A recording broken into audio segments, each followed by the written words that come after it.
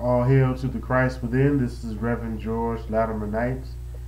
I want to make this quick video in response to an article I read about a week ago on CNN.com, and the title is Atheists Take Aim at Christmas.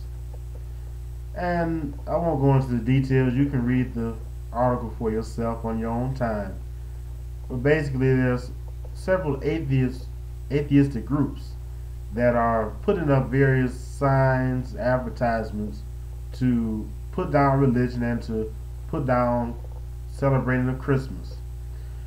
Now, I have no problem with one aspect of what they're doing in saying that Christmas is based upon a pagan holiday, the celebrating of the Winter Solstice.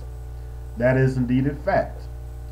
And it was grafted on the celebration of Jesus' birth, was grafted onto the celebration of the SUN, the celebration of the sun and the winter solstice. Now, I have no problem with that part. That is a historical fact. It's all fine, well, and good.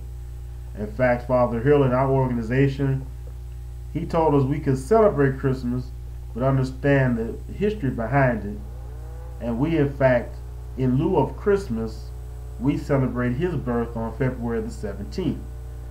Some saints do celebrate Christmas. They have children. In fact, when I was growing up, what my parents did when I was small, they would buy me one large gift for the Christmas holiday, just for the fact that when I went to school, I could tell my friends, oh, I got such and such for Christmas.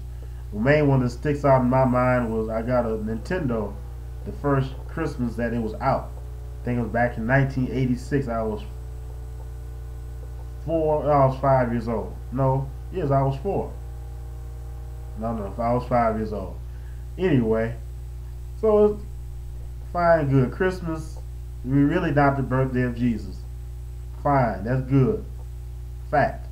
But I think these atheist groups are making a mistake. Now, of course, I don't agree with their position. I do believe there is a God, and I do preach the Bible. I have my collar on today because I just got home from afternoon service. But that's okay too. They have a right to their opinion, and it's okay for them to even advocate their position. But I think they are spinning their wheels in the wrong direction. The smarter thing to do for atheists, for agnostics, for even for religious people, the smart thing to do is to affect positive change.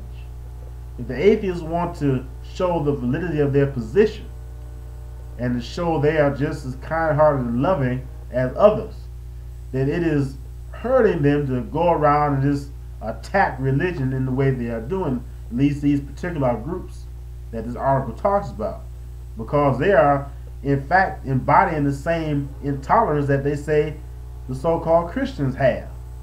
So they're doing the same thing, just from their point of view. The smarter thing would be, how about atheists for children? How about starting a group, atheists build homes for homeless people? How about atheists feed the hungry? How about atheistic doctors giving free health care, or atheistic nurses offering free health advice? How about, and there is a group of atheists who are veterans, a thing called atheists are in foxholes or something like that, because there's a standard line that you will find no atheist in a foxhole. In other words, someone who doesn't believe in God will not put themselves in a position to be killed for any reason because they don't believe there's anything after death. But there's a group of atheists who served in armed forces. These type of groups are fine. Atheists, if you want to show the validity of your position, if you want to show you a Bible and that you have a right to the public square, then present your arguments, but don't attack. Same thing for religious people. Do positive things in the community. Do something to help someone along the way, and thereby you will show at least that you're not just all about your little position, and that you're not all consumed by your religious point of view, that you are displaying love. That is really the charge against atheists, that they don't love, they're not moral. So if you can demonstrate, atheists, that you are loving and that you are moral, that would do a great deal to advance your position, to help you get your place at the table of the public square. May peace and love abide with you always. That is my prayer for you.